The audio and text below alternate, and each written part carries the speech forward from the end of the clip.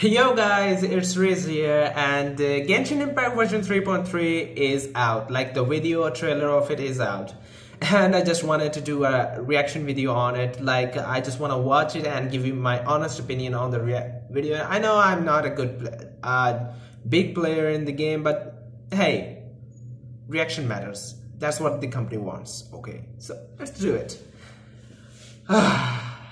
Let's go.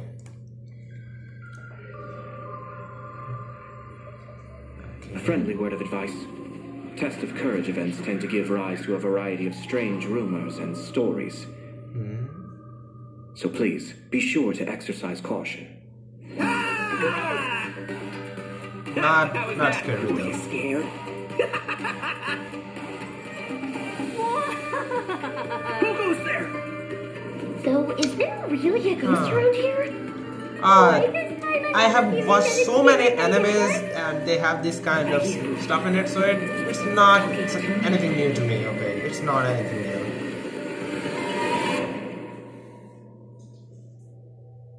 Doctor? Jester, I've completed the task you gave me. Oh, From so this we are day getting something forth, new. Balladeer and Kabuki Mono will cease to exist.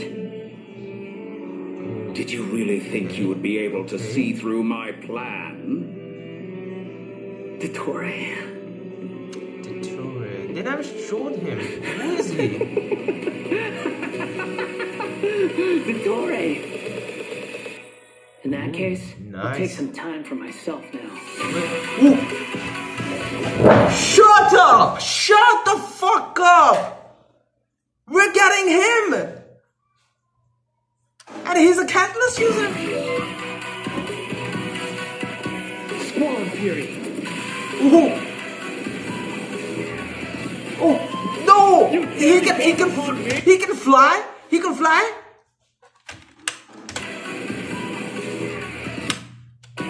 Squall Fury.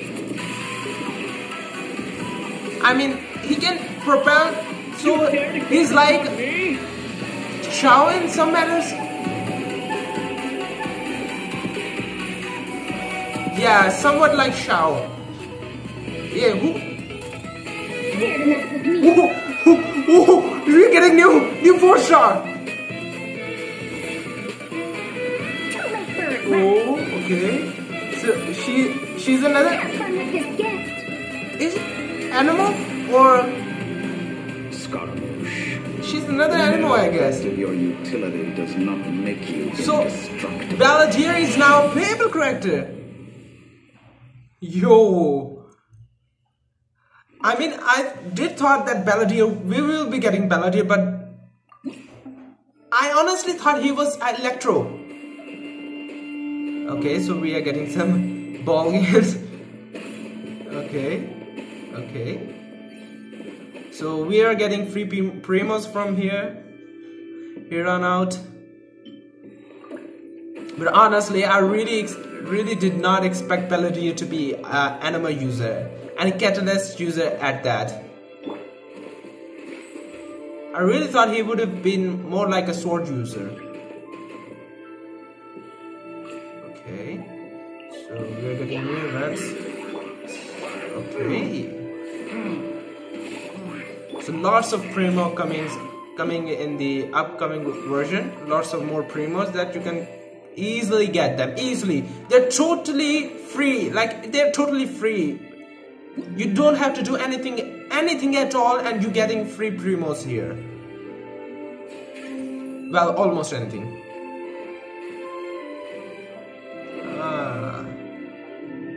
Okay, so battlefield of the cats, dice and the cards. Oh, so yeah, I saw the post about this. They were saying that there is a permanent game or something like that coming out in the upcoming version. So it's not going to be going away after the event. It's going to stay. So we can play card games, huh? Good. Leylai plus Overflow. Okay, Leylai's Overflow challenge. New artifact set. Let's see what they do. Increase Flower Paradise Lost. Increases elemental mastery by 80. The equipment the equipping character Bloom, Hyper Bloom, and Bergon. I'm sorry, my English is really bad. Reaction damage are increased by 40%. Additionally, after the equipping character triggers Bloom, Hyper Bloom, and the Boom effect, Boom, they will gain another 25% bonus to the what is that? Effect mentioned. I'm sorry, my monitor has a black line in it, so it takes a while to understand what's written there. Each stack of this lasts 10 seconds, max 4 stacks simultaneously. Okay, good. This effect can the effect can only be triggered once per second. So every 4 seconds you are getting a stack for another 10 seconds. So a total of 40 seconds. Okay, so in 4 seconds you are getting 40 seconds of 25% bonus. Okay, so in my opinion that will be mostly useful on the Bloom teams or Hyper Bloom teams mostly. The other one might not be that much good, but yeah, Bloom or Hyper Bloom will be good. And I just messed up my last one. Don't just do that, okay? Like, ignore that, cut that out. Okay, so we are getting another set, which is Desert Pavilion Chronicles. I'm sorry again, my English is really bad these days. So animal damage bonus. Oh, so this is another animal set. So we have one which is called it has really weird name. Let's just call it the green animal set. So we do have that. So we are getting another one. So in my opinion, this is going to be the best set for Balladeer, but not sure for now. It needs some testing before the game, like before I can make anything certain to myself that it is the best set. But to me, for now, I think it will be better for Balladeer, because we are getting 15% animal damage bonus with 2-piece set. And if we go with 4-piece set, we are getting charge attack, hit opponent. When the charge attack hits opponent, the equipping character's normal attack damage speed increases by 10%, while normal charge and plunging attack damage will increase by 40% for 15 seconds. So we are getting bonuses at bonuses here. So we're getting 10% more attack speed, which is going to be really good if we have if we have something like, let's say, slow character, Claymore character, which is animal. It could be useful for them because we can increase their attack speed. And for now, I don't think there are any Claymore animal characters that can do that much damage. Okay, so no, I don't think there are. So yeah, 40% damage bonus, and we're still getting a good enough set. Okay, another catalyst and a sword. All in all, this version, by the video that I saw this version and the information that they provided in this video, I would say that this upcoming version is going to be really awesome, in my opinion. Awesome. It's good because we are getting a better,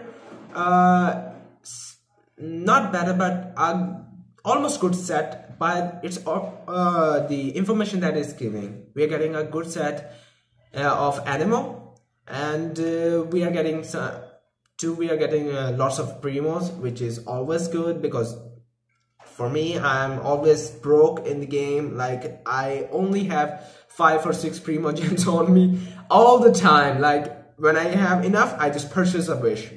Boom, they're gone. I can't wait, okay? I can't wait. Anyway, so this was my reaction on the video, and I wanted you guys to, like, I'm gonna cut this part out. Maybe not. Okay, so this was the reaction on this upcoming version, and I would say that the game is getting somewhat interesting after a long time, because I've been playing since Child and Zhongli were out. I've been playing since then, and the game was interesting at start, but it like from here it started to go here, and here, and the most lacking part in the game was there was not much content in it. Like when Dragonspine was released, I would play this game like 4 hours, 5 hours straight without any stopping. And after that, Inazuma came, and I wasn't that much motivated. But Sumeru was really interesting, and I played it a lot. Sumeru Desert and Sumeru both. I loved them. Okay, I really loved them. Their music is great. Their open world, their beauty is interesting. Like everything in Inazuma was amazing. Like there was beauty everywhere, the colors, configuration, everything was amazing. But in Sumeru, it was on a whole another level. Okay, whole another level. And I think it was amazing. So yeah, that's it for this video, guys. Bye bye.